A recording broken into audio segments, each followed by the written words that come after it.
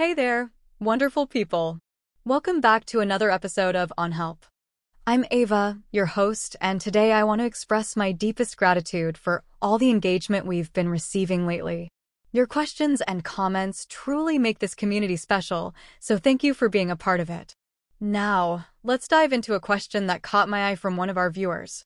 Shout out to Alexandra, who's having a bit of a challenge with Yahoo Finance live charts on her laptop. Alexandra writes, "Hey Ava, love your channel. Quick question, I use Yahoo Finance live charts for day trading on my laptop. Today, the live updates aren't working properly, and I have to refresh the page every single time to get the latest prices and indicators. I've cleared the cache, deleted my history, updated Chrome, restarted my laptop, and even reset my DNS settings via command prompt. Still, no luck. My Wi-Fi is high speed, and interestingly, when I use another platform on my mobile, it works fine. Any ideas on what might be going wrong? Thanks for reaching out, Alexandra. First off, kudos to you for being so proactive in troubleshooting. It's frustrating when things don't work as expected, especially during day trading.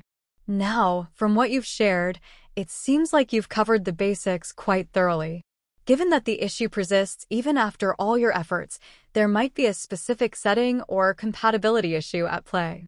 My suggestion would be to check if there are any browser extensions that might be interfering with the live chart updates. Sometimes, ad blockers or security extensions can cause such disruptions. Another thing to consider is checking if Yahoo Finance has any specific system requirements or browser recommendations.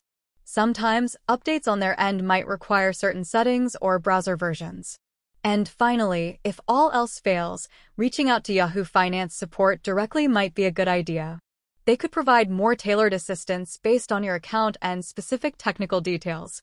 All right, Alexandra, hope those suggestions help you get back to smooth day trading with Yahoo Finance.